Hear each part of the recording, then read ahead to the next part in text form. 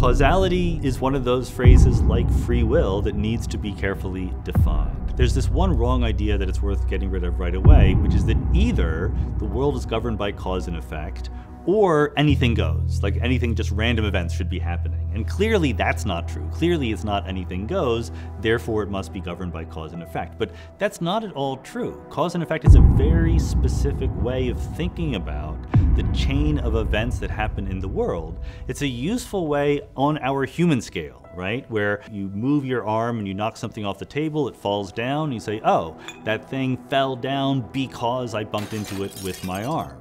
But that becomes a less appropriate way to talk when you're talking about fundamental physics. So there's a question, what is going on at the fundamental level? And the answer is the laws of physics. The answer is a pattern given to us by equations like the Schrödinger equation or Einstein's equation or whatever. Words like cause and effect are nowhere to be found in that vocabulary, but there's still an unbreakable pattern, the laws of nature, the laws of physics. So it's certainly not anything goes. It's just that you need a much more modern, updated vocabulary to talk about what does go.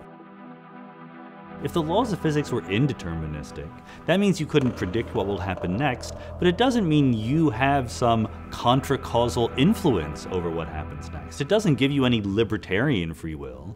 In some version of quantum mechanics where wave functions collapse spontaneously, it's not my volition that is making them collapse. And likewise, if I'm a compatibilist about free will, if I say that free will emerges at the macroscopic level, then it has nothing to do whether the microscopic laws are deterministic or not.